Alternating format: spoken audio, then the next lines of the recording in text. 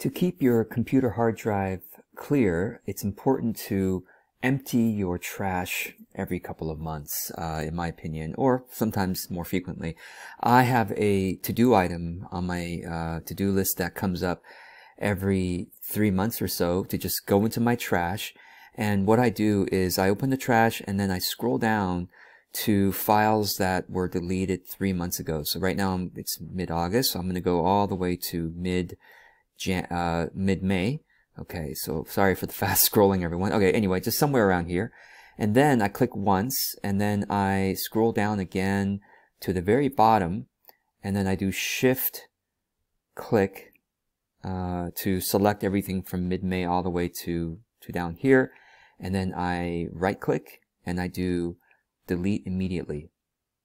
Don't do Put Back, because that'll put them all back on your desktop. That happened to me before. I'm going to Delete Immediately. And then, are you sure you want to delete? Yes, delete.